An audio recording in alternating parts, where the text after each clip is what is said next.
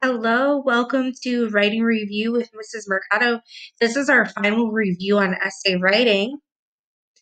Today's review lesson will be on how to make sure we have done all the steps of the essay writing process, and we could do this by checking that the following three things are done. Here are the three things you need to have before your essay is completed.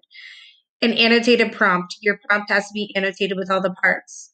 A 5-paragraph essay with an introduction, a B1, a B2, and a B3. All three need to be using races, and a conclusion.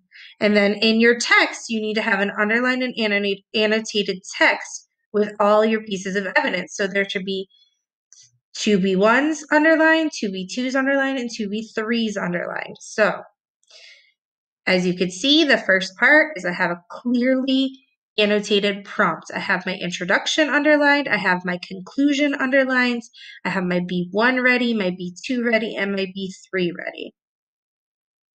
Then I have a 5-paragraph essay. I have an introduction. I have a B1 first. I have a B2 second. I have a B3 third. If you read carefully in each part of these are the pieces of the essay that I've already written using races. And I have my 5th paragraph, which is my conclusion. So I had my intro, my B1, my B2, my B3, and my conclusion.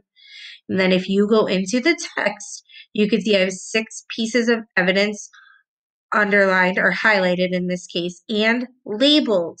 I have 2 B1s. Those are my 2 pieces of evidence that I use for B1. I have 2 B2s. Those are my 2 pieces of evidence I use for B2. And I have 2 B3s.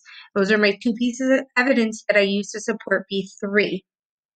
So when you have all of these things done, you have a completed essay. You have a great annotated prompt, which can prove all your evidence. You have a beautiful essay done, and you have a prompt that has been annotated that helped guide you to this point.